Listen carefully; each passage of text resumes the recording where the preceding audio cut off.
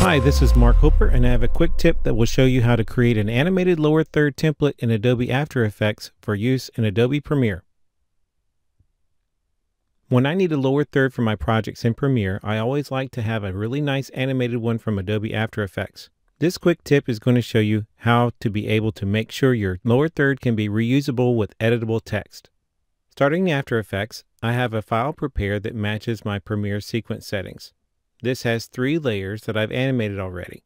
2 layers of text that are labeled name and title of person, and the text inside on the composition matches with name of person and title of person. The 3rd layer is a nested composition with an animated background. To make the composition text editable in Premiere, I simply need to make sure I have my composition settings set correctly. Going to the top menu, I'll click on Composition and choose Composition Settings, and then from there I'm going to select the Advanced tab. Now I'm going to check the option for Template, and the text will now be unlocked for editing in Premiere. I'll save my file and then switch over to Adobe Premiere.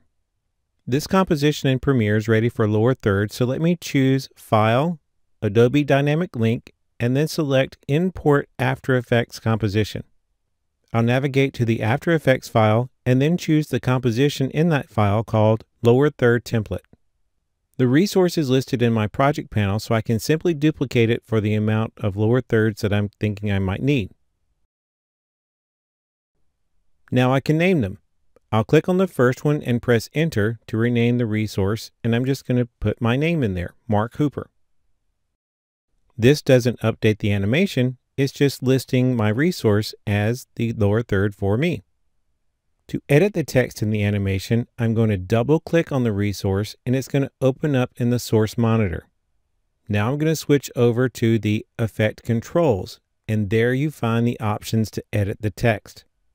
I'm going to type my info and then return to the source monitor by clicking on the source monitor tab, and then look below the source monitor preview and find a Filmstrip icon. I'll drag that Filmstrip icon down to my timeline where I want the lower third because I don't want audio, I just want video. I can then use the other duplicates that I have in the project panel for additional lower thirds that I might need, using the same technique that I just showed you. And that is your quick tip for lower third templates in Premiere. For more information, visit us online.